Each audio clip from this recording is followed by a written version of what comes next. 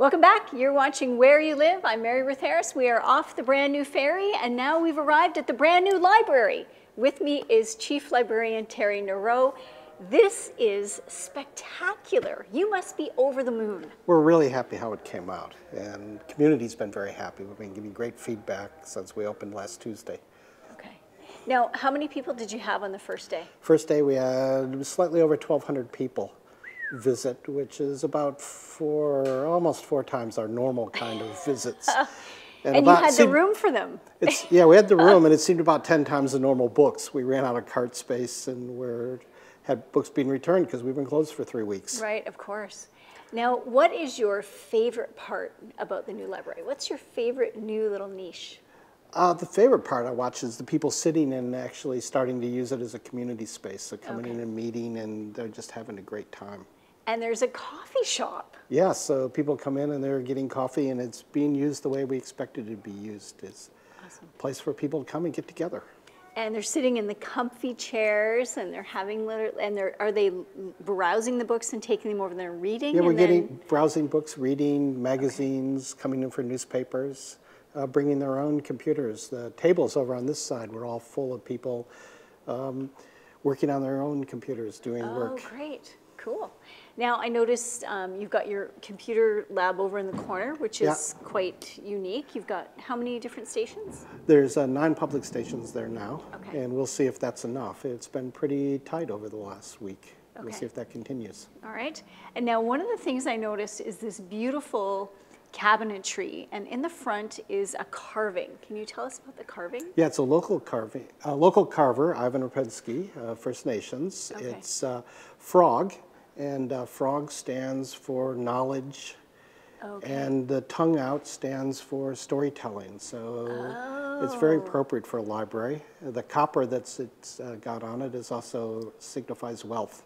Okay. So as he says, wealth of knowledge. Oh, excellent. Now, you put a post of that on your Facebook. Tell us what happened. We did. That was kind of amazing. We posted it when Ivan first brought it over. We did a picture of it. And we ended up with just about 19,000 views, which for us is a lot because the best previous one was 1,900.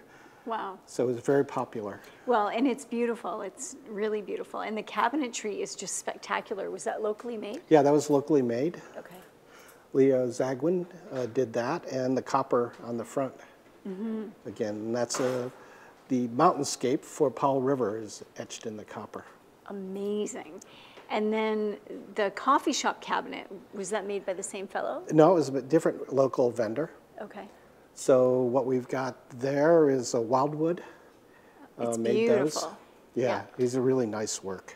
Really, really, really pretty and very appropriate for Powell River. And you've kept all of the columns natural, which is great. Yeah, the ceiling worked out very, very well. Sort of the industrial look contrasting with the original wood beams and posts. Yeah, the wood beams are just spectacular. Now, tell us about your stacks. They're a little bit shorter than what you would see. Yeah, a little shorter, which gives us this open view, which is a lot nicer. They're 5'6".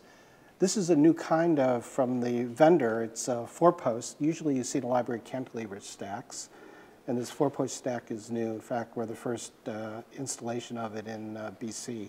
Awesome. So we're really happy with how that looks, and we like the kind of white look throughout the place. Well, what I find is the white is reflecting all of the natural light coming in from the gorgeous windows, floor to ceiling, which are just magnificent. Yeah, and that was part of the reason the lower cabinets, to bring that light all the way to the back. Right, of the so building, there's no dull, dingy area. Okay, awesome. Now, the children's area. Yes. So adorable. Oh my God. Yeah. And you've got a cork floor in there and some area rugs. Yeah, some area rugs, and actually a local carpet place did those for us. We gave a pattern and they made those, so the bevel design. And Colin McRae from Base Camp did the tree that's in the back and the installation of the powder-coated animals along the wall and the rock and log, which is a very nice setting for story time. And what about the tables? The tables are so unique. Yeah, he also built those tables, and it's really nice, bent legs with a very nice banded top on them. He does very nice work, and we like those a lot. That is awesome. All right, well, Terry, thank you so much for the tour of the new library. This is really, really spectacular. And I'm sure you guys are going to have years and years and years of just community gatherings and places. And you've got all the meeting rooms in the back. And yeah. Awesome. Thanks for coming over again, and you brought the sun again with you again. Yes, I did. Every time we come, we bring the sun. Yeah. To sunny Powell River, to the Sunshine Coast. Thanks so much, Terry. You're watching Where You Live on Shaw TV. We will be right back.